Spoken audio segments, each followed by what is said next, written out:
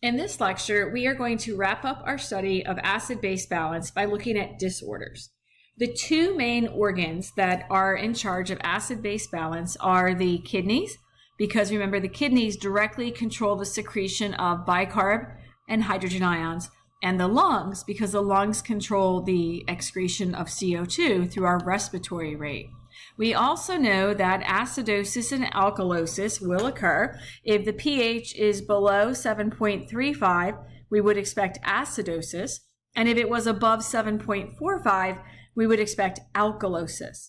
Remember that the pH limits for life, however, are 7.0 to 7.8, and we are looking at arterial blood pH. When we have acid-base imbalances, they will be either the acute phase, which is the initial phase. This is when we first have the problem in the system. This would happen within minutes to hours, and we have a pH change that occurs. Compensated is more chronic. So compensated is going to occur when it's persisting. So it's persisting for several hours and days.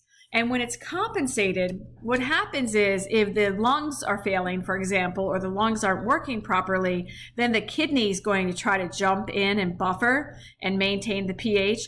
Or if there's a problem in the kidneys or with acid production by the body, the lungs are going to jump in and try to buffer. So when we look at these imbalances, we have respiratory and metabolic. Respiratory disorders are going to happen when we look at the CO2. Typically, it's a problem in the lungs where you can't exhale and get the CO2 out. It could happen if too much CO2 was being generated in the tissues. And so we're normally looking at those CO2 levels to figure out if it's respiratory. Metabolic is anything other than the lungs. So if the cause of the condition is anything other than the lungs, it's called metabolic. We make acids every single day. So this could be something that happens like ketoacidosis, if we're making too many ketones. This can happen if we have a problem with our bicarb. Remember, we wanted to maintain that 20-to-1 ratio of my base bicarb to carbonic acid. So maybe there's a problem and I don't have enough base, or there's a problem in my kidneys. So when we look at respiratory, we're looking at failure of the lungs. So there's most likely it'll be a problem in the respiratory system, and we look at the CO2. We know our normal range of our arterial blood CO2 is 35 to 45. And we also know that if we were to have a respiratory acidosis, that would occur because we had too much CO2. We were retaining it. So when CO2 is in our blood, it combines with water and it forms carbonic acid. And then that breaks down and produces hydrogen ions and some bicarb. Well, when those hydrogens go up, that's going to cause our pH to fall. And so this is respiratory acidosis. Well, what could cause an acute change? Well, if your patient is in cardiac arrest, if they're not breathing, they're retaining CO2. And so they'll go into respiratory acidosis, which should be corrected once you get their heart beating again. Maybe your patient has drowned and you're giving them CPR and mouth to mouth. And so drowning could also cause this to go up in the short term. You're more likely going to see the compensated or chronic form. So these are your respiratory diseases, your COPDs, pneumonia, emphysema, chronic bronchitis. And so in these patients, they're in this compensated form. Their CO2 levels are too high. So we know that when we're looking at this acidosis, that the CO2 is going to be greater than 45, because we had just said that we're retaining CO2. Which means that our pH is going to be less than 7.35. Now, we'll talk more in a minute about how the kidneys are going to compensate for this when we're in the chronic stage. But the kidneys are going to be trying to buffer all those hydrogens. If we had respiratory alkalosis, remember this is due to maybe a hyperventilation occurring, maybe an anxiety attack or a drug overdose. And so for respiratory alkalosis, now we look at the CO2 and we know that the CO2 is going to be low because you're exhaling it, you're getting rid of it. And so therefore we look at our equation, it's the same equation, but now it goes to the left and now we're having too few hydrogen ions. So we're in an alkalosis state. And for that one, you probably more often see an acute form. And really, if someone's having a panic attack or hyperventilating, you just have them breathe into a paper bag.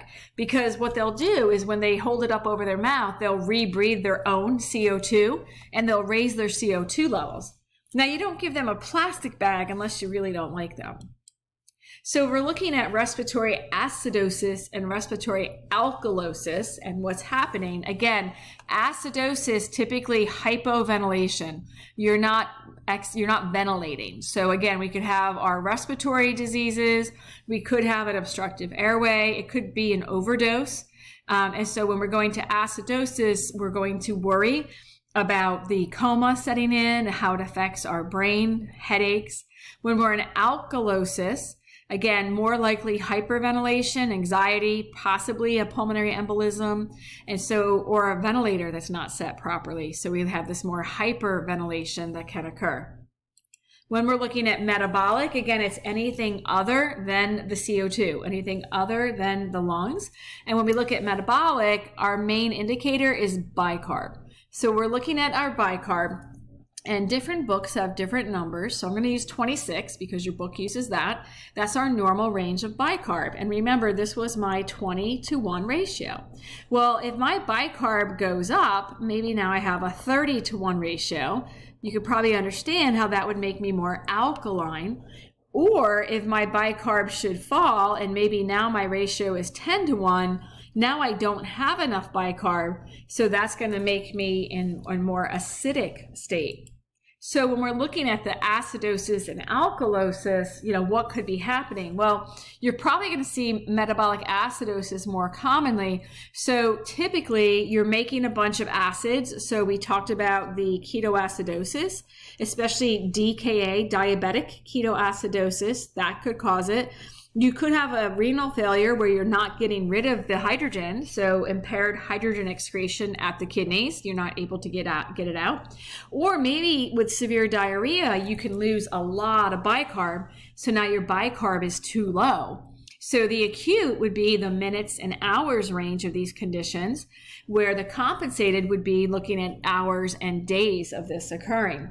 When we look at the alkalosis occurring, that could happen from too much bicarb. So if your patient is constipated, it could happen. It could also happen if you lose the hydrogen, in the example of vomiting, and you're losing lots of HCl and losing hydrogen from your stomach acid. And so when we're looking at our acidosis for metabolic, we know the pH is low and we expect the bicarb to be low.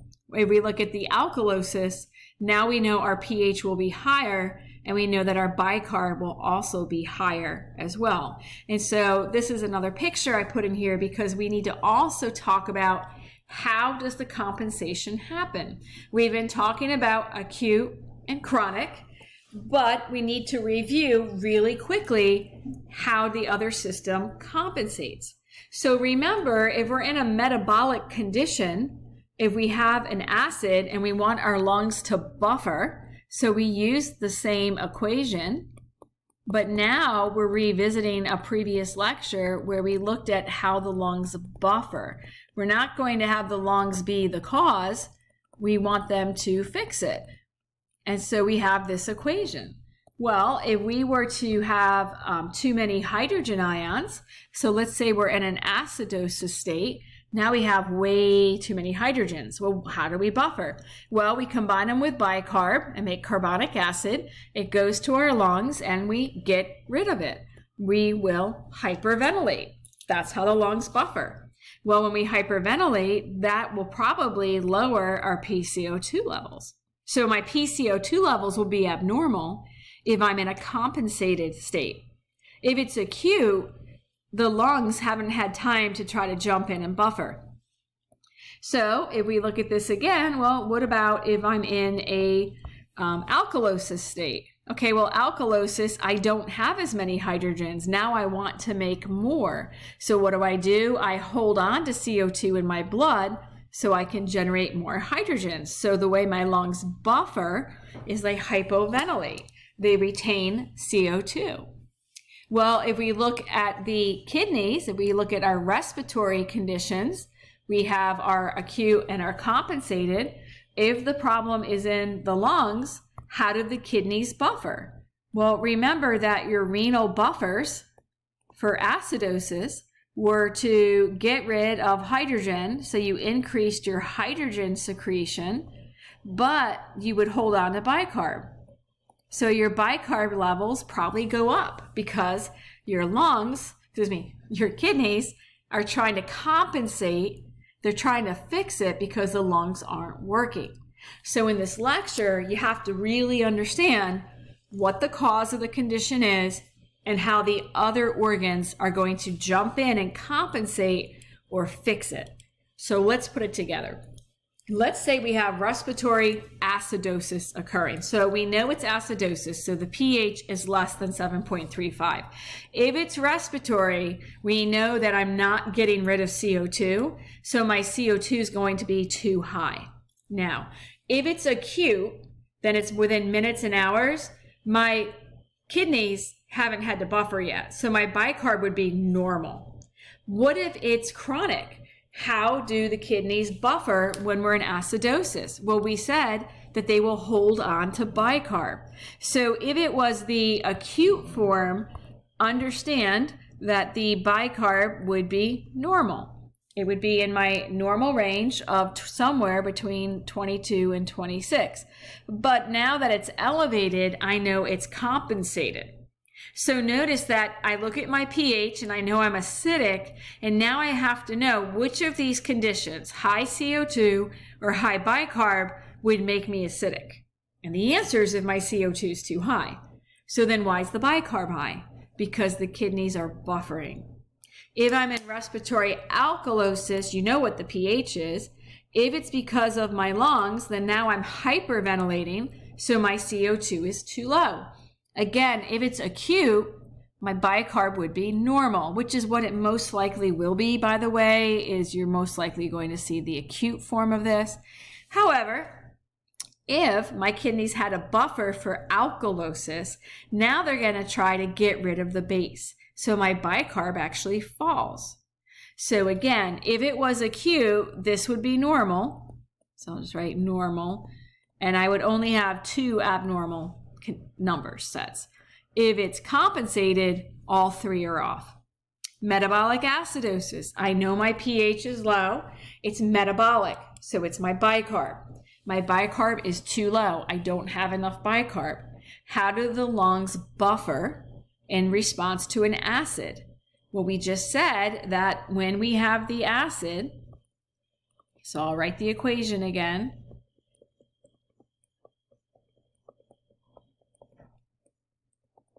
All right, so now I have too many hydrogen ions. What do? I use them to make carbonic acid.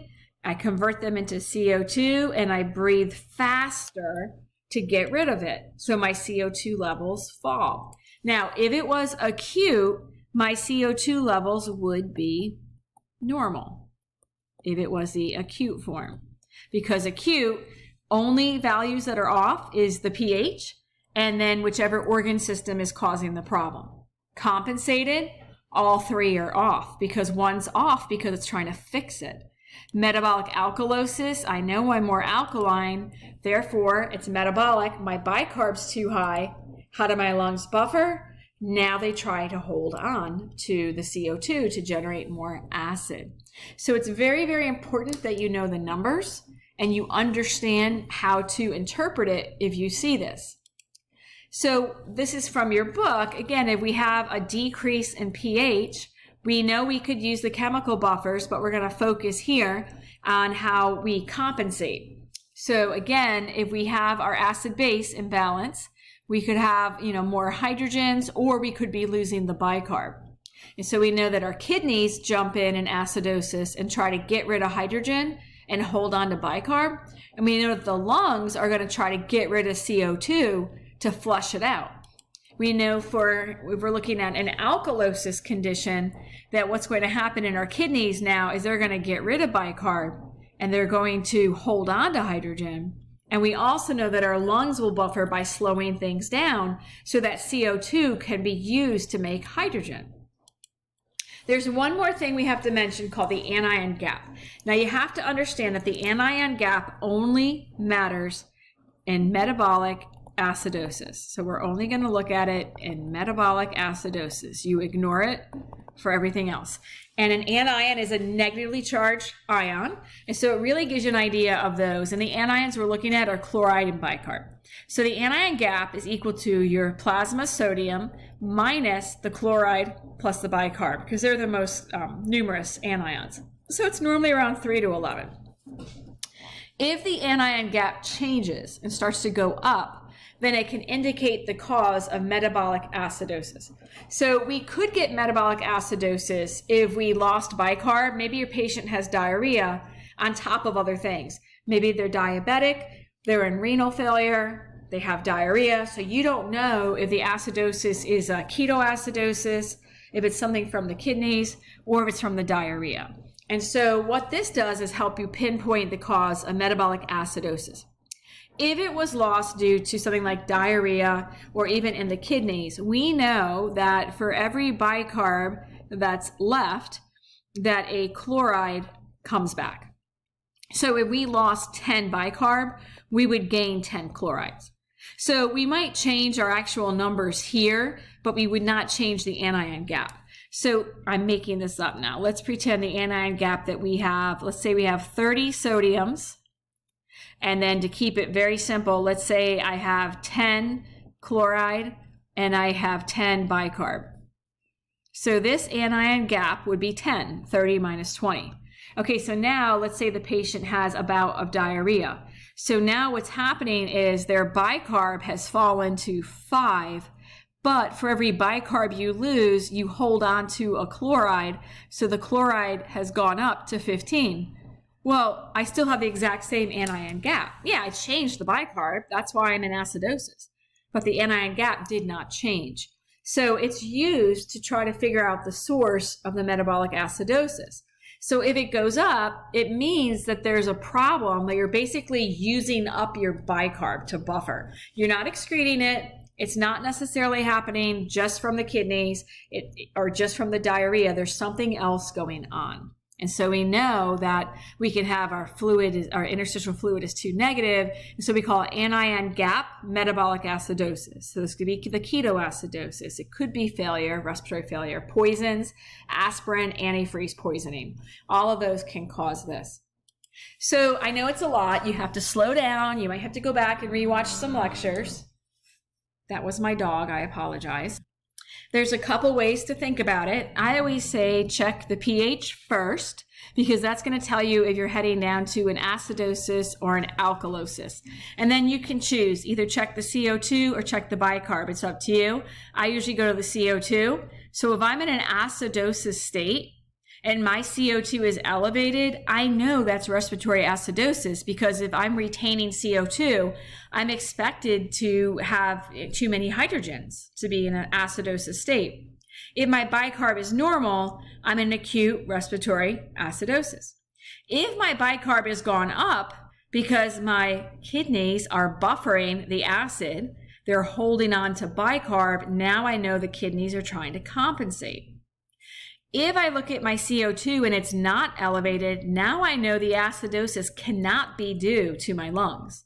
So now I know that it's metabolic, it's not due to the lungs. So now if my CO2 is normal, it's acute, because the lungs did not have to buffer. If I look at my CO2 and now I see a change, now I know this is compensated because my lungs are trying to buffer all those acids. Then I check the anion gap. And if it's up, I know it's due to some issue with the acids that are being generated or buffered. If not, then it's probably due if my patient has diarrhea to that. If it's alkalosis and I check the CO2, if it's my lungs, my CO2 will be low. And then I check the bicarb. If it's normal, it's acute. If there's a change, then I have something more chronic occurring. So you can pick up whichever way you want to figure it out, but it's basically a flow chart and thinking about what is the cause, And is the other system jumping in or not? And I put this table in here if this is helpful, and we'll use the numbers from class as we go over this, but it might be helpful to look at this. And then we do a couple examples. Let's say I have two situations. So I'll say patient A has a pH of 7.30. They have a PCO2 of 52 mmHg, and they have a bicarb of 30. And that would be milliequivalents per liter. And then let's look at patient B. And patient B has a pH of 7.50. Their PCO2 is 50. And their bicarb is 32. What's going on? What's the diagnosis? So how would you do it? Well, let's do A. You look at A and the pH is 7.3. So we know we got acidosis. We have to figure out, is this respiratory or metabolic? So I check the CO2. A CO2 of 52, would that make me acidic? And the answer is yes. And if that answer is yes, I know it's respiratory. Now my second question, this is respiratory acidosis. Is this acute or compensated? I look at the bicarb. If the bicarb was normal, it's acute. Bicarb's elevated. Why is the bicarb elevated? Because I'm in acidosis and my kidneys buffer acidosis by retaining bicarb. So this is compensated. Let's look at this one, similar numbers. Notice the pH. I'm in alkalosis. Would a PCO2 of 50 make me alkaline? The answer is no, so I move on. Would a bicarb level of 32 make me too alkaline? Yes. This is metabolic alkalosis. Come back to the CO2. Is it normal? No. Therefore, this is compensated metabolic alkalosis because now the lungs are holding on to CO2 because they're trying to generate more acid and buffer to fix the situation. So this is something that needs some practice. There's some practice problems in your lab manual to do, and try to do those before lab if possible. And so this wraps up our acid-base balance chapter.